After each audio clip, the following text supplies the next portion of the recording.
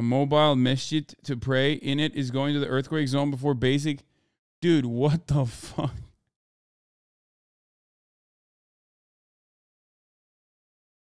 There ain't no fucking way, bro. No way.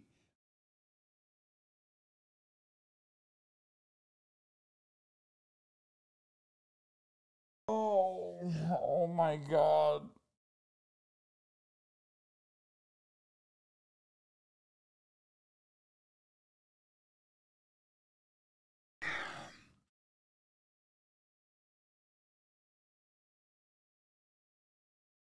No, I don't want to believe that this is specifically so that people have a place of worship, dude. It's probably just to fucking, it's probably because it has like toilets and stuff in it. There's no way. There's toilets in there to clean yourself, and it's also for shelter. They're probably using it as a shelter. It's not a fucking mobile mosque. I don't think it's to fucking I don't think that's what it is. I think they probably are using it like containers, okay? Yeah, they have, because the mobile mosque, which is what this is, has it's like a porta potty.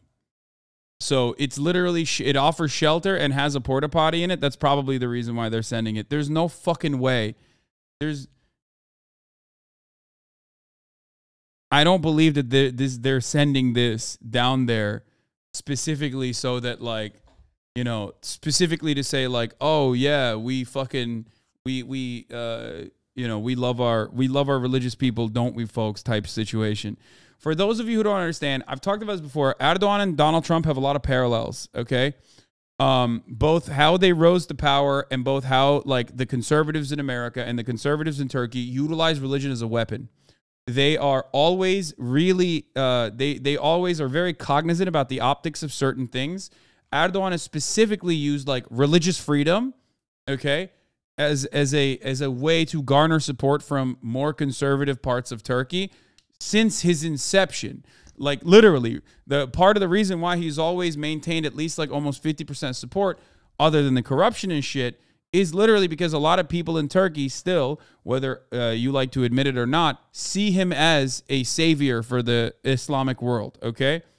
But having said that, a lot of people look to this and say, oh, this is yet another instance of the conservative government doing, dumb optic shit where they're sending this like mini mosque over. But I think in this time of need, they're probably sending that not to like do religious prayer inside of it, but most likely because it has a fucking porta potty and shelter, and they need any kind of container they can.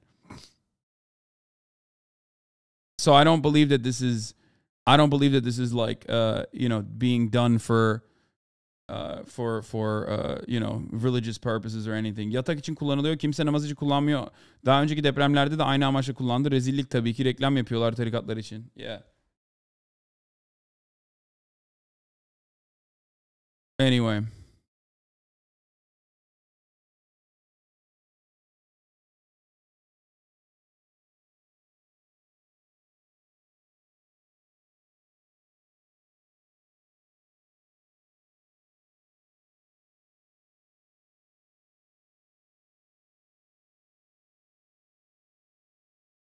Is religious fundamentalism a big problem in Turkey like it is in the United States? Of course, man. What the fuck? It's gotten significantly worse in Turkey over the course of the past fucking 20 years, too. Turkey didn't used to be this, like, fundamentalist, but with Erdogan galvanizing the way... Dude, it's like a big part. It is a major component to Erdogan's popularity. Turkey has effectively done what so many other countries that, like, push back against American occupation did, but to itself. And most of the Turks in this chat, we were eating Pringles back then. Most of the Turks in chat will tell you, most of the Turks in chat, especially like Western-facing Turks or, English-speaking Turks, younger Turkish populations will openly state this reality. I experienced it when I was growing up in Turkey. The fundamental shift, seeing like Western influence as like an influence of perversion and degeneracy, saying that the only true path forward is basically by abiding by the wishes of Allah and really promoting Islam, that kind of stuff, and the rollback of like civil liberties that came with that was a big component of Erdogan's popularity.